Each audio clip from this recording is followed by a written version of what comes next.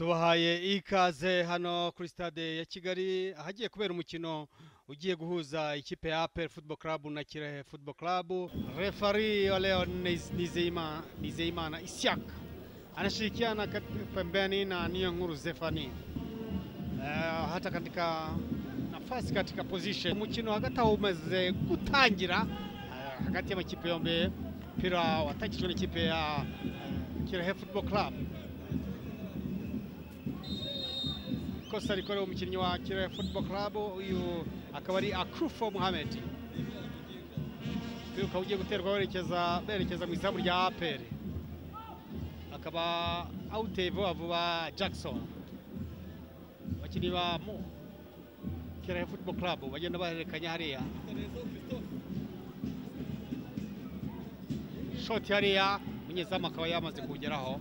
Kimenyi niwe ufite hariya. Kimenyi Yves nyezamu wa Arpl maze kuwutera imbere.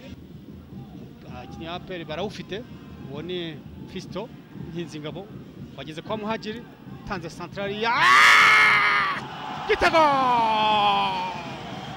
Igitego cya mbere cya Arpl Football Club. Pase ritunze kwa Muhajiri, hanyuma umusore Byiringiro Lage ahita awunyabikamo. Lage yabaye present muri surface ya ikipe ya Kirehe. Abadefenseri nabo barakuzagurika hariya bituma abasha kubatsindana igitego. Kibaye igitego cya mbere inde nziza hariya. Donc Fisto yawuhereje Lage, ahita awuhereza Muhajiri, ahita ashyiramo hariya assist. Rero ariko urebye ni nk'aho bacitsinze. Urebye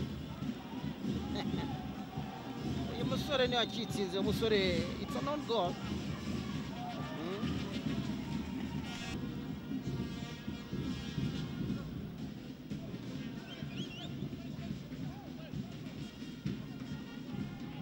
Amanutse Ombolenga Fitina, hasi ndende ya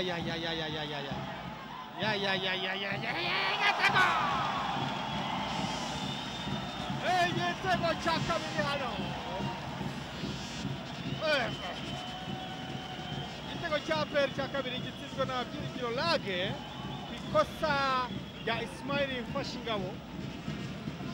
Igitego cya Byiringiro Lage wari wenyine umunyezamu, umupira kugira ngo utere imbere vuba vuba, basi awusigira nde Byiringiro Lage. Nta kindi yakoze uretse kutera mu izamu. Dore uko byamugendekeye, yawuteye nabi.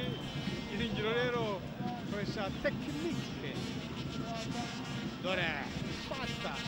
Byiringiro no buryo yabigenjeje, ntabwo yatinze, yahise yawuteretsemo neza cyane.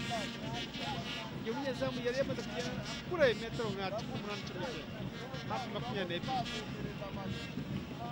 Umunyezamu wasize izamu rye, kiba gisigaye ni uyu mubayobozi w'ikipe ya Kirehe iki wowe. Ani ikosa rya Ismail rwose.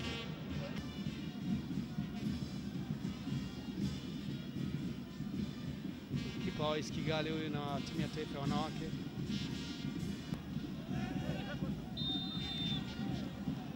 Kosa mchezaji wa Kirehe kafanywa madhambi pale.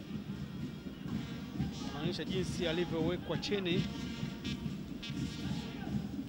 Sugira Ernest ambaye bado anasumbuliwa, alikuwa anasumbuliwa na majeraha lakini ameshaanza mazoezi.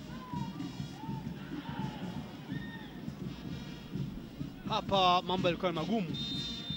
Kona ilikuwa magumu upande wa APR pale, jinsi walivyokuwa kilisakama lango. Timu hii ya Kirehe inajaribu kulisakama kutafuta goli. Sasa hii ni kona yake ya kwanza. Ikaba ari corner ya mbere rero ku ruhande rwa Kirehe. Mpira watewe, umukinnyi wa Kirehe bakikawa ufite Rene utanze pasi hariya. Aracyakomeye mu gace ka Arpl Football Club. Nyezamu yawufashe Kimenyi.